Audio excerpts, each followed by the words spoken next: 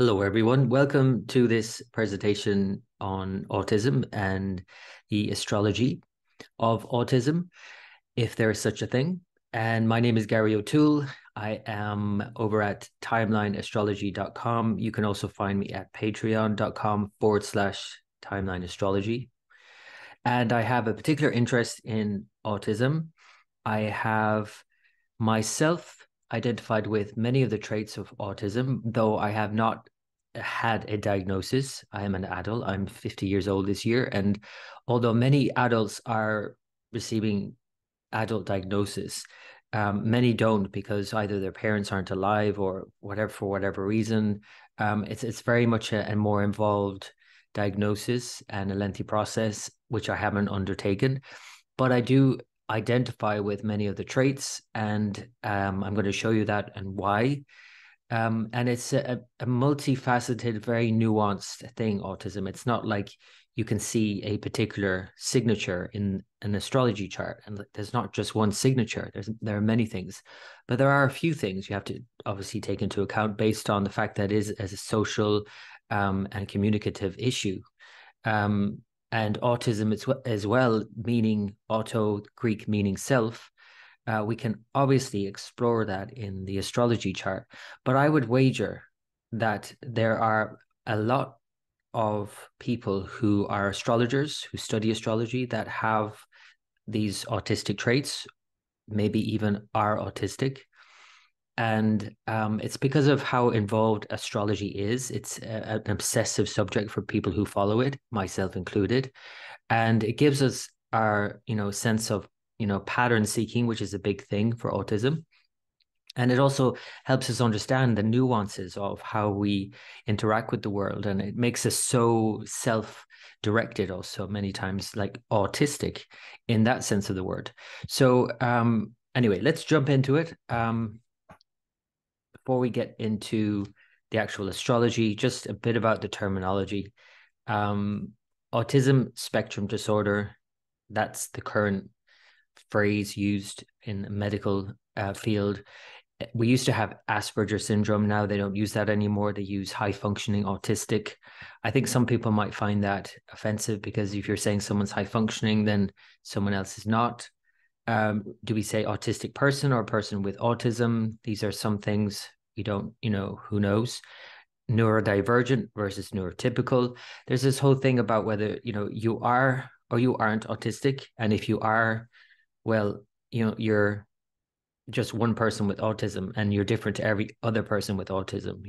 There's a saying that I've heard thrown around a lot where if you've met one person with autism, you've met one person with autism. There's just no sense of that you can really define everyone in the same way. However, again, like I said, there are obviously some cues, right?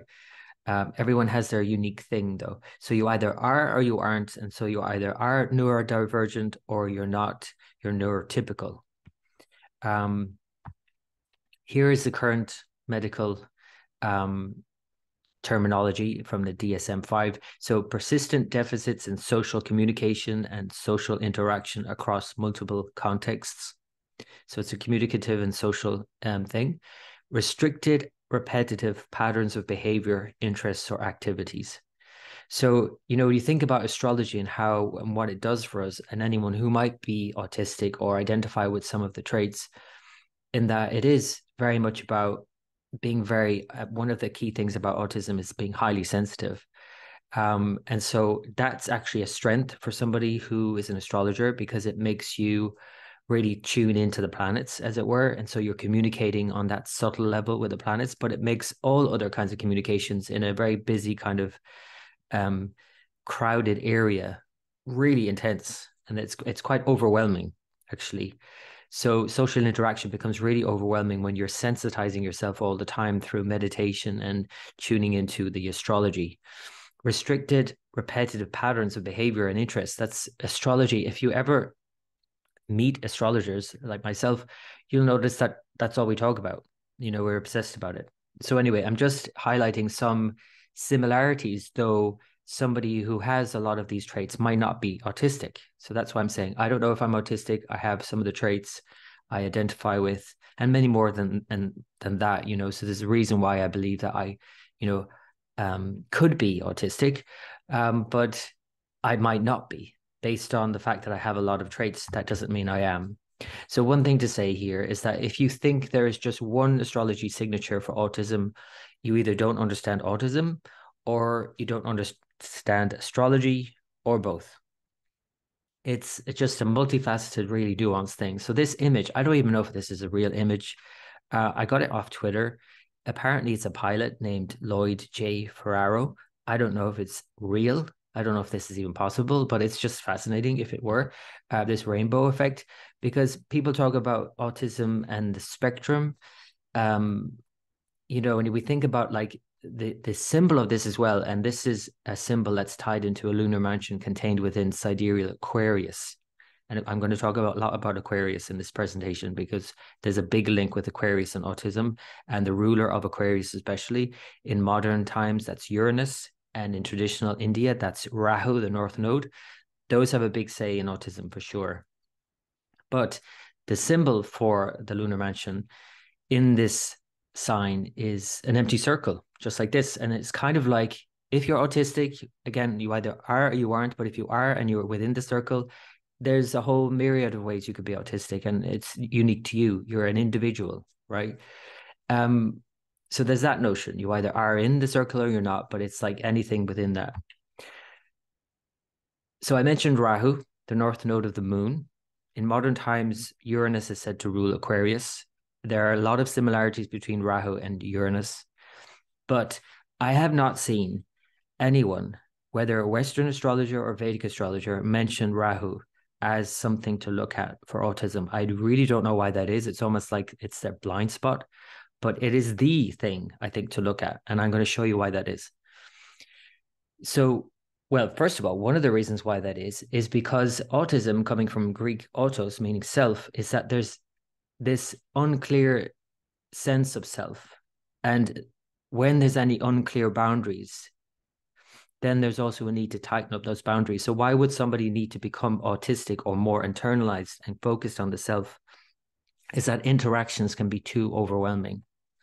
And Rahu is all of that. Rahu makes everything more intense.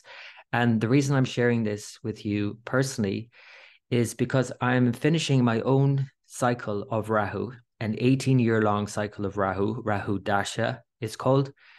And I have, throughout these 18 years, identified more and more and more with autistic traits, which I didn't before. So you go figure out, you know, what's going on there. I mean, I could have been autistic when I was a child. You know, I was a very quiet child. I was very shy, very sensitive. Again, these are all my strengths in an astrology practice, but I was all of those things. But it's really since I started Rahu and really got into Rahu period and that influence on me that everything became more intense. And that can be intensely good, of course, but it means everything is just overwhelming. And so social interactions are overwhelming. I've also become very aware of, because Rahu in my chart is in the second whole sign. And so it's very much about food. So I had developed some food things, which is a very common autistic thing. Um, and also in terms of sensitivities to other sensory things like noise. Noise is one of the bigger ones for me. I cannot handle really any loud noise at all. So like I'm saying, I've kind of developed these kind of autistic traits, though I might not be autistic. And it's all down to Rahu. So thanks, Rahu. But again, it doesn't mean that everybody is going to go through that experience. And there's a reason why I would more so, because Rahu in my second sign, whole sign. And that is when you see the houses that are more involved with autism, what the second sign is certainly one of them, the second house. So again, autism meaning autos, meaning self, this, you know, unclear sense of self and then need to experience self. And sometimes, you know, actually could confuse autism with narcissism because it's like obviously they're really having to focus so intently on themselves and their routines and their patterns and self-soothing all the time because everything is just so intense.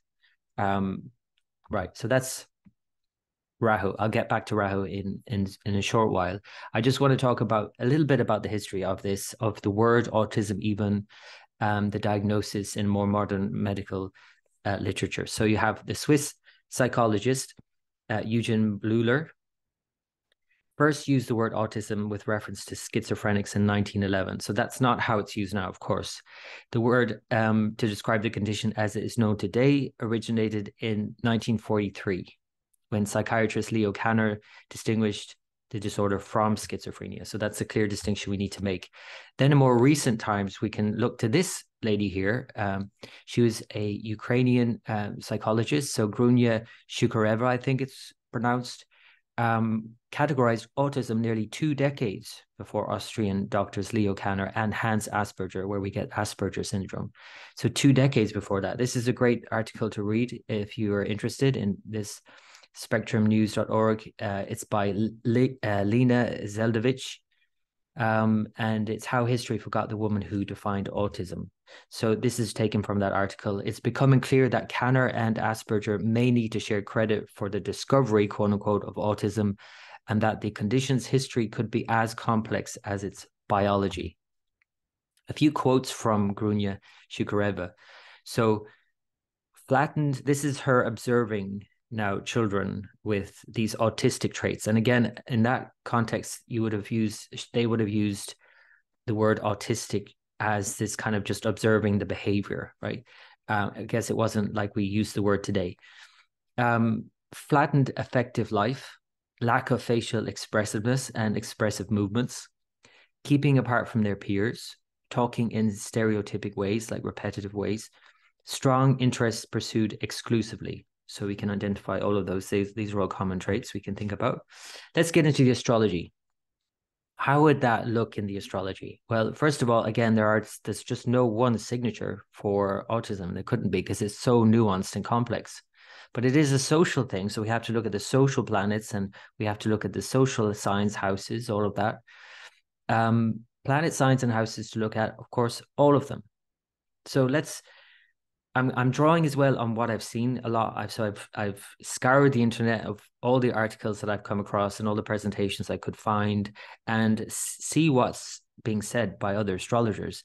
And although I've seen some similarities in what everyone's saying, so there's a few things, but I'm so surprised, I have not come across at all Rahu. And that's my proposition here, and theory, really, everything's a theory. Is that Rahu is actually one of the key drivers here. So anyway, let's start though with Pluto. Pluto, because everything is hidden with Pluto, and it's, the modern day ruler of Scorpio. So it's that kind of really intense inner world, you might say. Neptune, because it makes things unclear. And I've certainly seen this in charts in terms of, and I have it in my own chart, I have Neptune rising in my birth chart. It just makes it very unclear as to what is the self, who is the self. And that can be very profound in terms of spiritual experiences, but it's not very practical when you're dealing with people in social interactions. I make it my superpower, when I do readings for people, because it basically means I can really tune into the person. But that's not a great thing to have when you're in a crowded room, for example. Uranus, because Uranus is the modern day ruler of Aquarius, makes someone, quote unquote, unusual. And so anything unusual, and basically all of these three, Pluto, Neptune, and Uranus, can be lumped into, and what many Indian astrologers do, lump them into Rahu and Ketu, the north and south nodes. Pluto more so with Ketu, because Pluto rules Scorpio in modern times.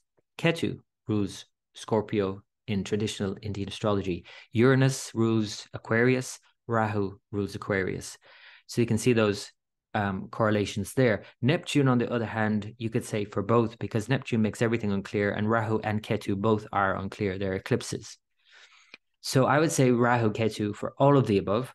Saturn, because, restricted, any kind of restricted anything or other, whether it's a restricted social life, whether it's anxiety around dealing with other people, restricted speech, restricted anything, basically restricted diet, whatever it is that individual has who has been diagnosed with autism, we're likely to see a Saturn thing.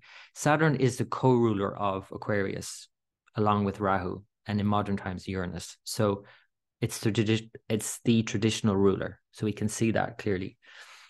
And actually, one or two, I think maybe more astrologers and articles I read were bringing Saturn in, and especially a square with Saturn Pluto. That was one, which again, I have. I have an exact square of Saturn Pluto in my birth chart. But again, I'm not saying I'm autistic. I'm just saying I have all of these signatures that an autistic person might have.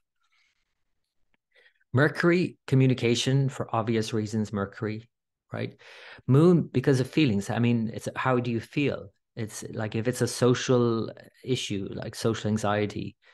Um, Retrograde planets, I have seen this in one presentation I'll show you, but I haven't seen it across the board, which I'm surprised by because I mean, obviously it's a very sort of retrograde kind of thing. It's a very internalized kind of thing.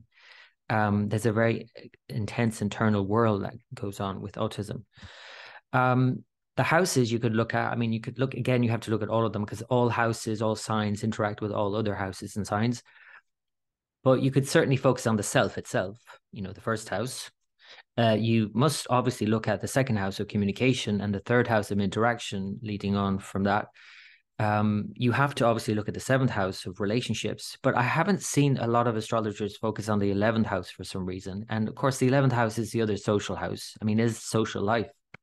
So 11th house for sure, 12th house because it's the hidden life also. But then you could also bring in, I didn't put it here, but the 8th house, again, hidden life. The signs, all of them again, but like say Taurus, in terms of sensory and all of that, the community, family, Gemini and communication, Virgo, because it's Mercury's other sign, Libra, obviously relations, Scorpio, hidden, Aquarius, social life, all of that. You need to look at all of it, obviously.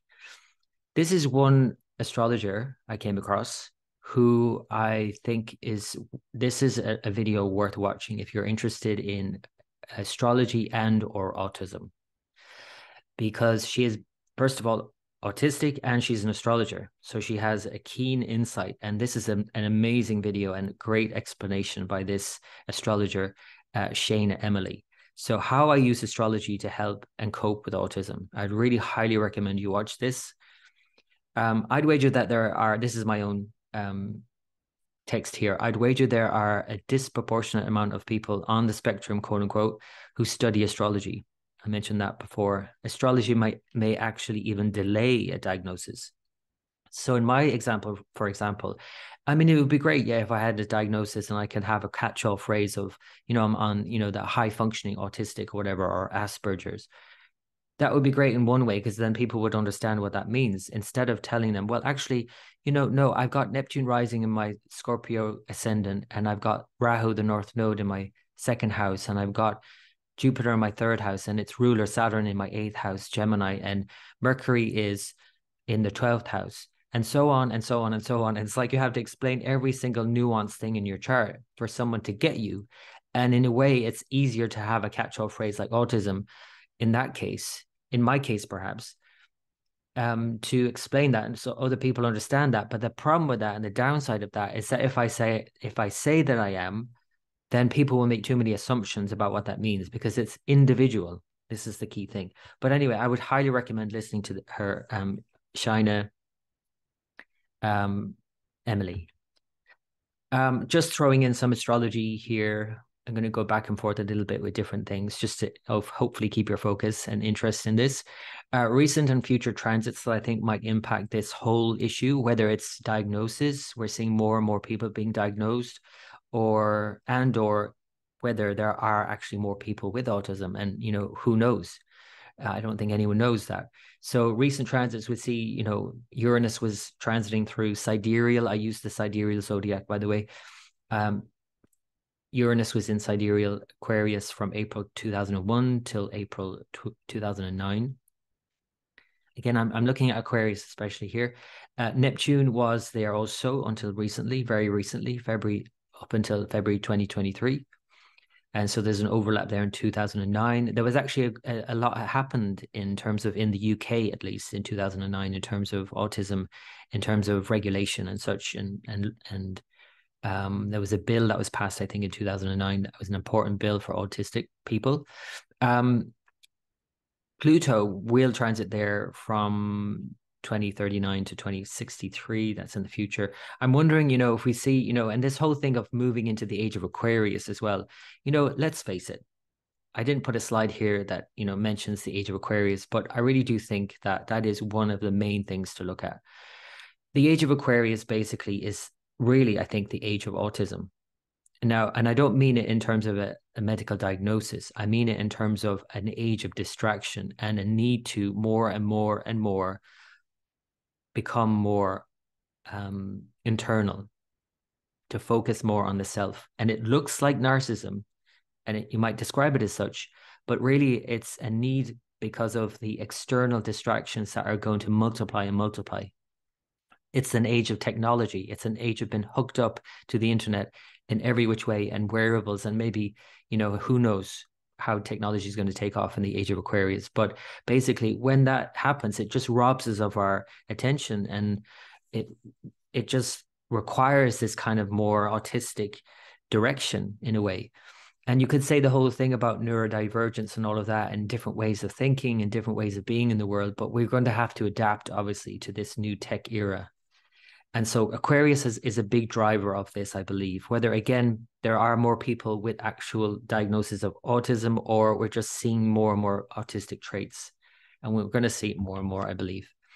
So here are some hypotheses by other astrologers online that I, just plucked from the internet. Some of which, you can see kind of some patterns here. We're all pattern seekers, of course, in astrology. But again, the one that's missing is Rahu, which I'm really surprised by. And this is actually what surprised me a lot, because this particular website, askastrologer.com, is seemingly a Vedic, an Indian, and a Western astrology website. And they, in this analysis of this autistic person, they use the tropical zodiac. They use a South Indian chart, first of all, and then they use the tropical zodiac, but then they drop Rahu and Ketu, the nodes of the moon. And I'm going to show you this in the next slide, you put them in and you put in the sidereal zodiac, and hey presto, you have a clear indication of autism, where this chart doesn't have that as much. But here they have a hypothesis that, that's the ascendant, and the first house is afflicted, quote unquote, by Uranus or Neptune. Like I said, I've got Neptune rising. I wouldn't call it an affliction by Uranus or Neptune by any means. I wouldn't use that word. Like I said, it could be your superpower, but it's, I guess, for some people, an affliction. I don't know. Mercury and Mars afflicted by Uranus or Neptune. These are just, again, hypotheses that they have brought up here. Just in case you want to look it up yourself, the case study is a boy born on the 10th of November, 2004 at 22:28, that's PM, in Irvine, California. So I'm going to skip this, because let me show you the actual chart in the Vedic. Here we have the same South Indian style chart, and we have the sidereal zodiac, and I've put in the nodes of the moon, Rahu and Ketu, and you'll see it straight away, because the lord of this chart, rising sign Cancer, is the moon. The moon is exactly conjunct Ketu. So obviously Rahu is exactly opposite. So it's exactly conjunct the nodes, and they, for some reason, dropped that in their analysis. But I've seen this over and over again. I don't know why people are not looking at the nodes. Saturn, you can see in the first house, the seventh lord. Neptune in the seventh house. The third house has Jupiter and Venus. Venus is said to be in debilitation in Virgo. So there's a few things you can see here for sure. There's definitely a few things you can see here for sure. The third lord itself, Mercury, again, third house, because it's about interacting and communicating, and all of that is with Pluto in Scorpio. The second house of speech, Lord, the sun, is debilitated in Libra with the nodes. It's just one thing after another in this chart, and it's just clearer, I think, in that particular chart. Pardon me, I've skipped something. Let's go back. So yeah, that's just one case study. I grabbed this Reddit post, and this person who is asking these questions about, high functioning autism and astrology. Has anyone ever looked into this? I have quite a few charts. High functioning autism runs in my family. So this is a person who identifies or who is being diagnosed with autism, and they're seeing some things like stellium, planets in either Scorpio, the eighth house, or both. Saturn in the first. We just saw that in that particular example, just one example. usually conjunct the ascendant in this case. That's not something I've seen over and over. Um, then they mention moon in Capricorn or Scorpio, and here they've written, I found in general the moon in Capricorn types to have more issues with empathy than the moon in Scorpio types. Now, this is, we have to be really careful here because I've quoted here issues with empathy. What does that mean? Now, this is a misunderstanding, I think, about autism, because why this kind of predominant sort of um, notion that autistic people are not empathic. I can understand where it comes from, but it's actually untrue. It's not true at all. In actual fact, autistic people are even more empathic, you might say, right? Because they're more sensitive, they're highly sensitive. And so that's why they need to withdraw. They just can't handle um, relationships sometimes, and they need to pull back. So they're not, they are absolutely empathic, or can be, because again, it's so individual that you can't just make that blanket statement that they're not empathic, which I just see over and over, and people thinking that, which is actually one of the reasons why I would not want to state that I am autistic, point blank. I am the most empathic person. It's too intense. And I use that again, like as a superpower in terms of astrology, because I can really tune into someone in doing a reading. But after doing a reading for an hour and a half with someone, I'm like, it's too much. And I have to go away and I have to kind of bury my head for a while. So I have these kinds of extremes of experiences of intensely dealing with someone doing a reading and like really focusing in on them, and then having to pull back and not deal with anyone for a while. Few more articles I would recommend. This one there's a couple here by Lynn Hayes, an astrologer, who I think has good insights. Autism, the Astrological Connection, and Musings on Autism and Astrology 2019 edition. These two articles, one leading from the other, I do think are, very insightful. Another couple, you have one by Ray Robertson, Holding a Lighted Candle. This is a different angle. The Pluto in Sagittarius generation makes its mark on autism research. That's a different angle. Another one, The Message in Autism, Five Autistic Children by Sandra Wiedner. This is a good hypothesis. I think I have it in my chart, but I can't just say that, okay, that's the case every time. The Saturn-Pluto hypothesis, that is a square, or any kind of connections, I guess, between Saturn and Pluto. And you can see that kind of restricted Saturn, hidden Pluto kind of world that, we can examine. But it's just one thing of many things you have to look at, of course. And this is why I'd also recommend you purchasing. I think it's just £5 to download this from the Astrological Association website. This is from a conference in 2021. I was actually speaking at this conference. I didn't get to see her live. This is by Susan Leonti.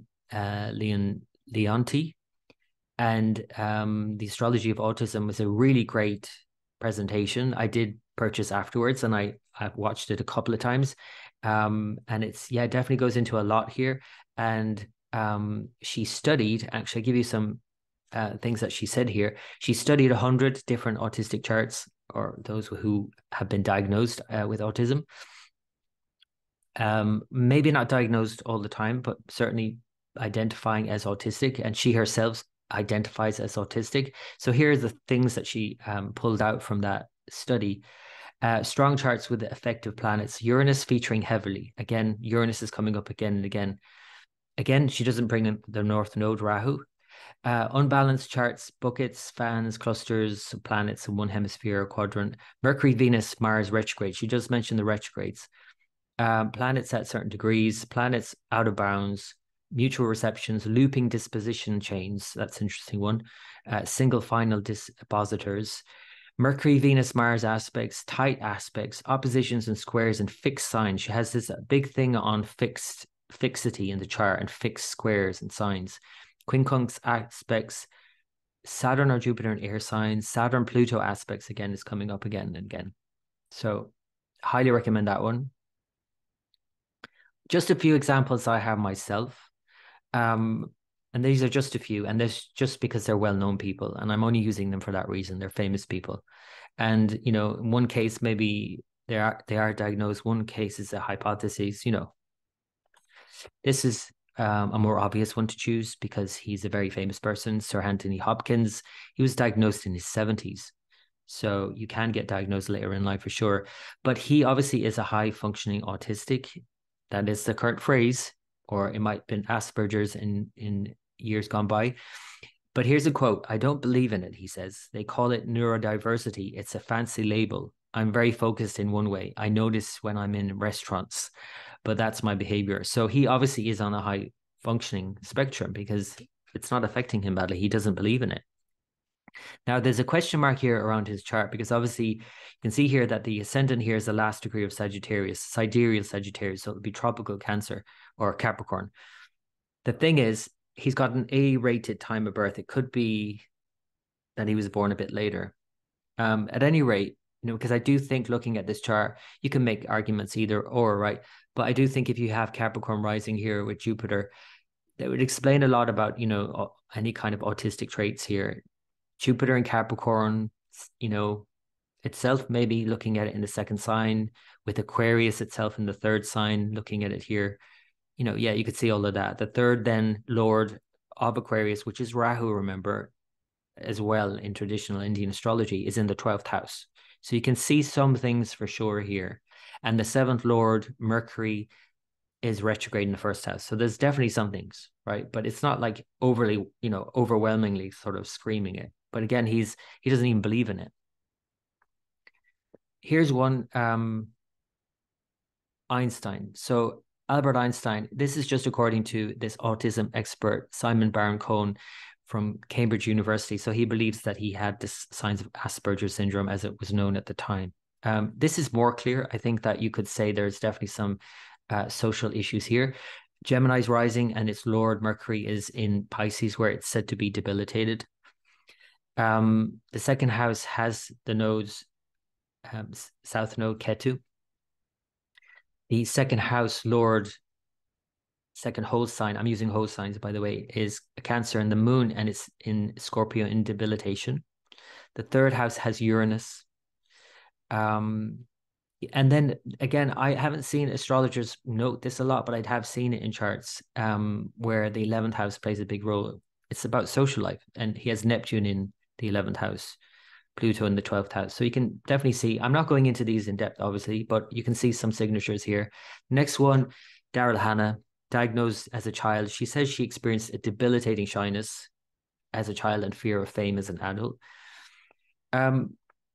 Again, there's not so clear and obvious signature here, but you can definitely say that this person is a sensitive person. She has Taurus rising, moon in Taurus.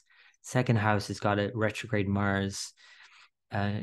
Mercury, which rules the second house, is in the seventh house, Scorpio. Now, the fact that it's Scorpio is one thing, and the fact that Mars is in Gemini, there's an exchange between the second and seventh, so there's that. And that can make that very more internal. But in Indian astrology, there's this key marker here of planets in certain houses that don't function as well. And Mercury in the seventh is one of those. Third house, Cancer, is the moon sign, which is in a rising sign. The seventh house, like I said, Scorpio. And the 11th house and Jupiter's rulership of the 11th house. Neptune in modern astrology, of course, the 11th Lord of Pisces, could be thing you could look at. But you can see here Jupiter, as well as her Lord Venus and Saturn, they're all in the 8th house. It's kind of, again, that hidden world, you might say. So you can definitely see some things there. Then finally, American scientist Temple Grandin. She is probably one of the more famous autistic individuals. She was non-vocal, I think, until she was 6, I believe. She thinks in colors or pictures, I believe she says. And she obviously is, in other ways, a great thinker because she's created systems to counter stress in animals and farms and in people. She's written a book. I'll show you what that book is in a while. You can see here Scorpio rising with the South Node, with North Node in the 7th house. Second house, Sagittarius, its Lord Jupiter is in the 12th house.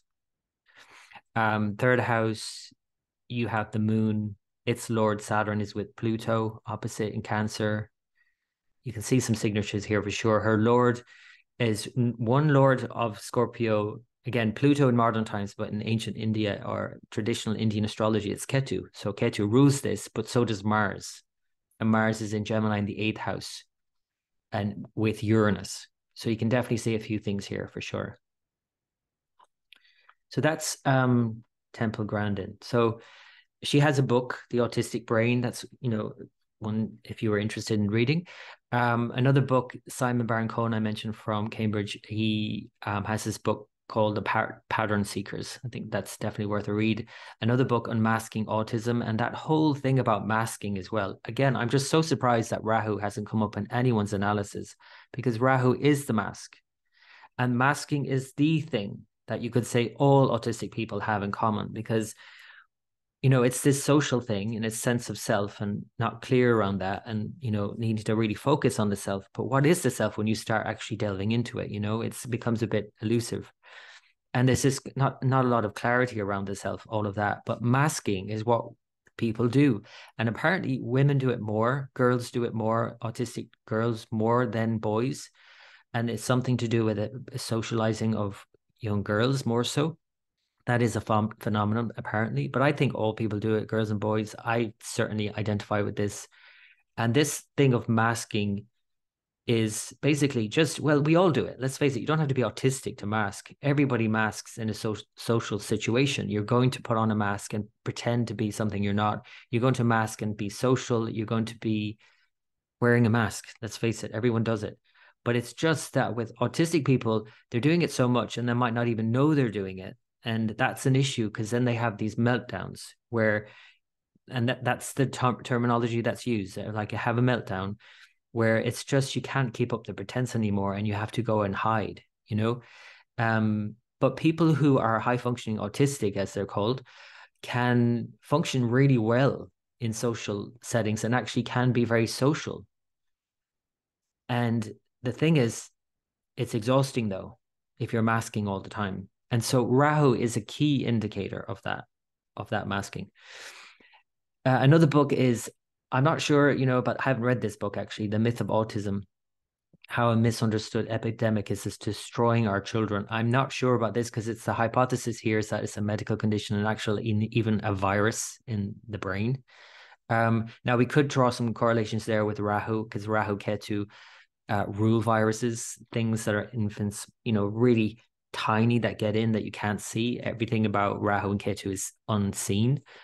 And so it could be this hidden epidemic, I don't know. But again, it's just a hypothesis, I would say, and not to take everything at face value, and to study these for yourself, because it's an ongoing thing, right? So anyway, I got finally one thing to share with you. I've got my own plug and my own book that is coming out this summer, 2023. I've written a book about my whole experience in this 18-year-long cycle of Rahu. It's called Rahu Dasha. Dasha means literally Sanskrit to mean circumstance. So I've been in this Rahu circumstance for 18 years. Rahu is very prominent, therefore has been for 18 years. It's in my second house sign. And what has that meant? It meant that I've obviously, as an astrologer, gone into this as, with my eyes wide open, or as much as I could.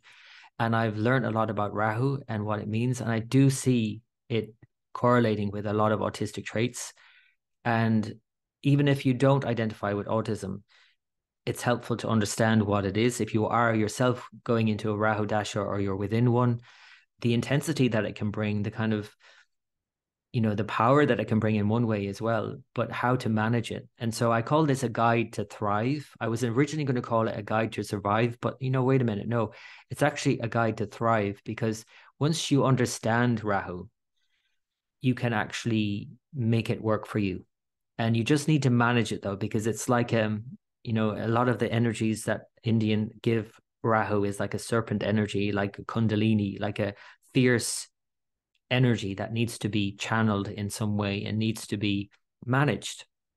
So I go through a lot about that, and I have a lot of remedies that I've come across over the years in terms of how to manage Rahu, in terms of whether it's Indian traditional remedies or modern day remedies. I've come across lots of different techniques, and people who, though they don't call anything they're doing Rahu orientated, whatever meditations I've come across, like the Headless Way or whatever tools and practices around the shadow that I've come across that are helpful, I put in.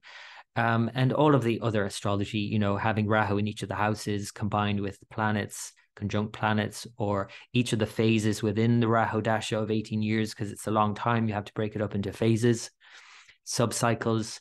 One chapter I think is, in terms of this subject anyway, is Tomorrow's People Today. This is something my teacher, Pearl Finn, my astrology teacher, used to say of Rahu, tomorrow's people. And so I'm referring there to people who are neurodivergent in any way, whether it's autism or ADHD or ADD, whatever it is, just different ways of thinking and being in the world, because that's certainly what the Rahu period, Rahu Dasha, shows. So you can grab a copy when it's out. It isn't out yet. I'm releasing it this summer, 2023. And yeah, I hope you enjoyed that presentation. If you have any questions, if you have any comments, because I know this has brought up a lot of different angles, it's a very nuanced thing. But if you want to share your own experiences or have any questions yourself, please feel free to post below. Please like the video and subscribe if you want to see more content like this. And if you want to get updated on this book, Rahu Dasha, coming out this year. And thanks for listening. Until next time.